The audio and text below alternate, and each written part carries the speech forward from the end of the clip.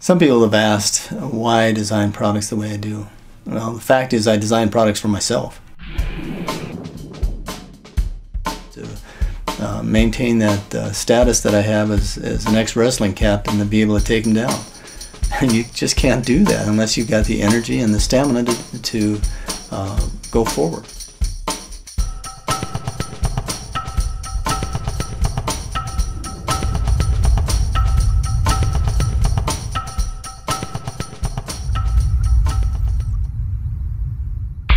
What is a T cell?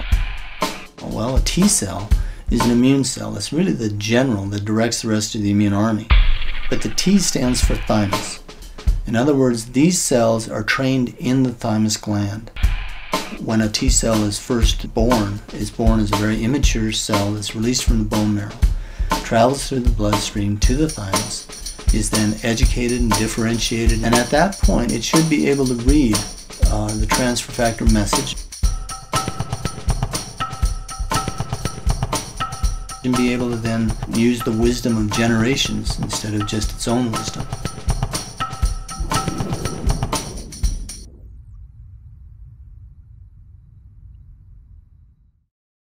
Transfer factor had originally been discovered in 1949 as an extract of white blood cells.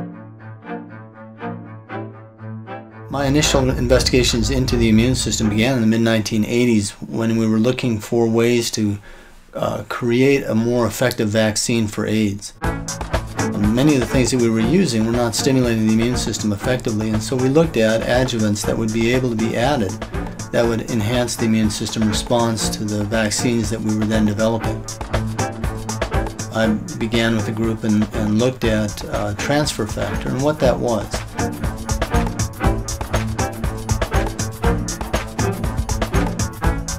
We are mammals, and our profile that our mothers provided us was much closer to the profile of another mammal, in this case the cow.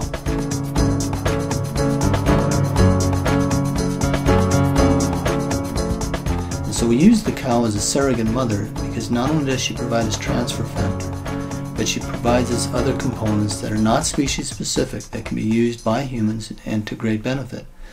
And so these are called the proline-rich polypeptides. When we looked at designing this new product, one of the things we asked ourselves is, when does transfer factor fail? The problem is that the thymus, by nature, is designed to develop until you reach puberty.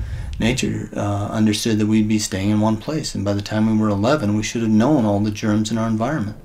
And so that at that point, she could shift her energy away from immune development and immune defense and understanding to reproduction. Well, the problem with that is that we travel. And so in order to work in an environment that's constantly changing, we need to have a thymus gland that functions.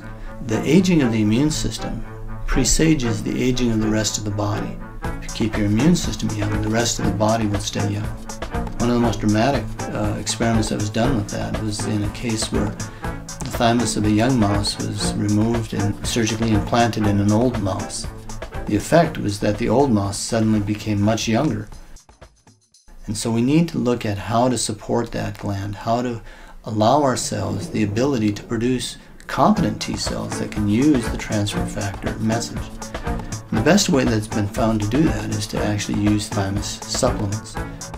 12 years ago, when I began to work with transfer factor, we were able to design many products that were very beneficial. But in 10 or 12 years, science moves ahead in leaps and bounds. Taking that new knowledge and being able to then couple active components like the transfer factors and the proline-rich polypeptides, the phytoplanktons, we were able to create a system of supplementation that allows us to support all the primary functions of the body, the ability to maintain an effective antioxidant shield, the immune system, and also the efficiency of our metabolism.